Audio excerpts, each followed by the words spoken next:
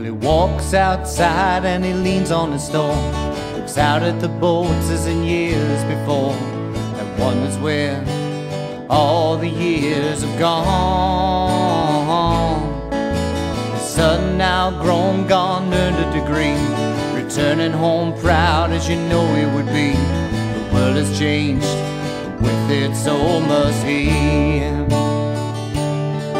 Now the man by the store stands in his world of doubt. How can he explain what life's all about? 1,000 times he lives with his grade 5. When the kids were young, he stood strong and tall, had pride in himself, now all he feels is small. How can the boy ever stand and call him dad?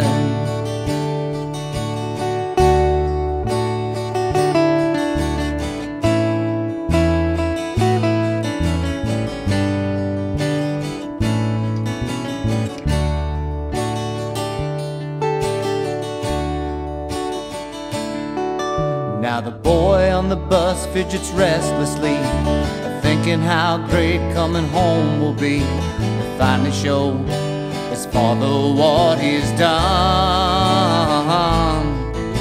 His mind goes back as a 10-year-old, when Dad pushed him hard doing work as was told.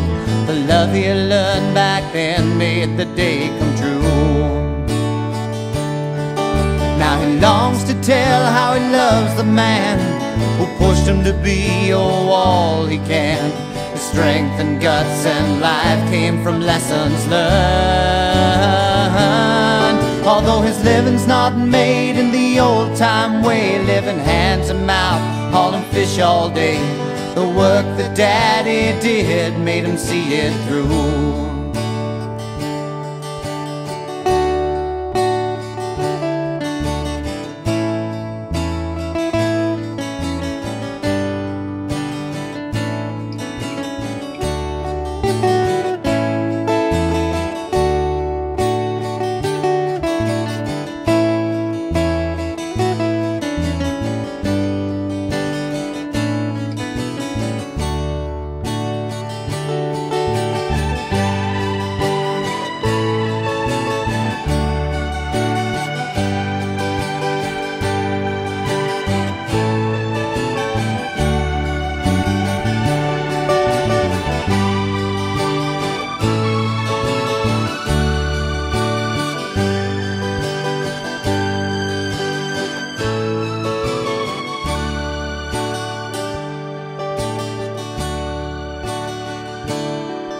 As the boy comes back to the wood frame home, Dad meets him there, no longer feeling alone.